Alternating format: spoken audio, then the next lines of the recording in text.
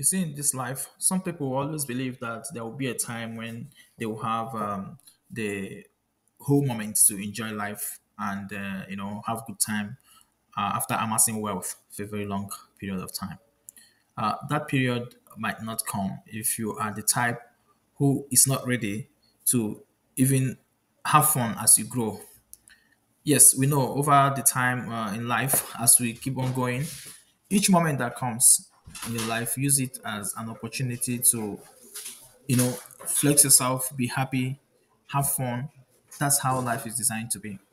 Today, the breaking news is that Herbert Wigwe, I don't know how many of us know him, but he is the CEO of Access Bank of Nigeria.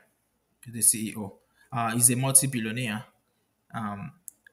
Died today. He died in California in a chopper crash. You know, this is in America. He came to America. He's a CEO, owns a big bank, one of the biggest banks. He has all kinds of, he has money, billions. But today he died with six others in a chopper in California. They were in a chopper going to Las Vegas, and the chopper crashed near a border city between Nevada and California on Friday night. You know, the Federal Aviation Administration in America here has already reported that, and they said there were six people on board and there are no survivors. But this is how life is.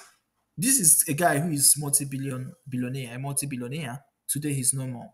Probably, I've not confirmed the news if he's actually in that chopper with his family and all that. Now that he is late, what do you think happens to his wealth? That is gone. Vanity upon vanity, all is vanity. The people that are alive will continue to cruise and enjoy life. So you have to make out time, take care of yourself, and do things that enjoy doing, even as you hustle and work hard to make it. Because once life is taken, it is taken, and there is nothing else you can do.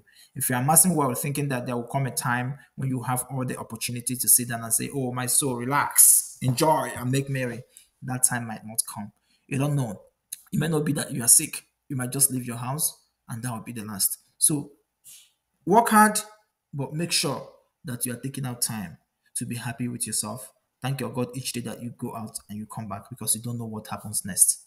This is him. How about Wigwe? He was alive yesterday, cruising in a chopper. Today, he is dead. And that's how life is. May his soul rest in peace.